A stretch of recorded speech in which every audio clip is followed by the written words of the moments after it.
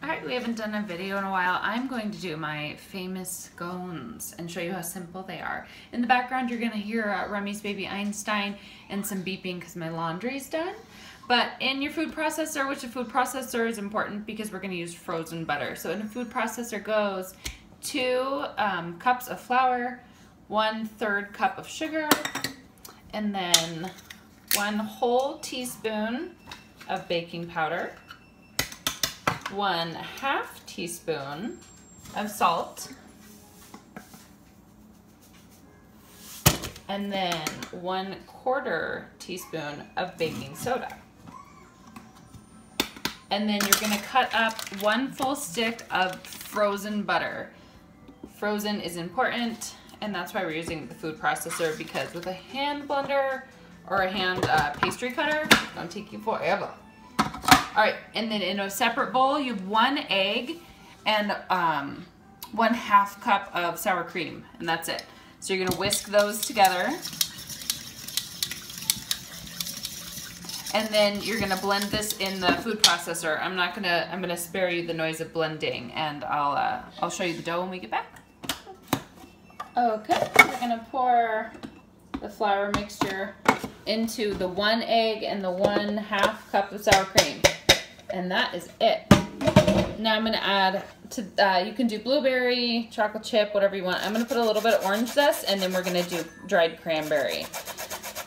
The combination is really good, and it's typically everyone's favorite. I like the chocolate chip, but it's not as sophisticated, I suppose. So we're doing orange zest, and then however many dried cranberries you want. Whatever you like. More the better for me. And then this dough is gonna actually take a little bit to knead. So it's gonna take you probably 3-4 minutes to knead.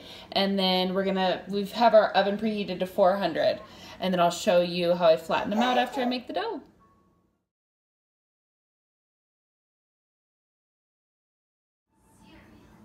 I just went around and pressed this flat with my hands. I like to keep it on this because then I can spin it as I press it. It's artisan, so it's not a perfect circle. I'm gonna flip you around, show you how I quarter it.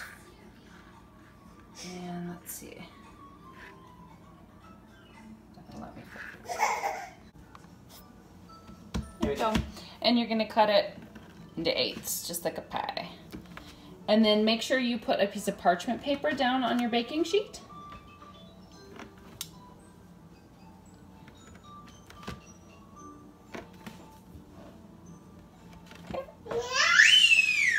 Miss Remy has decided to stop watching her show and focus on me. Okay.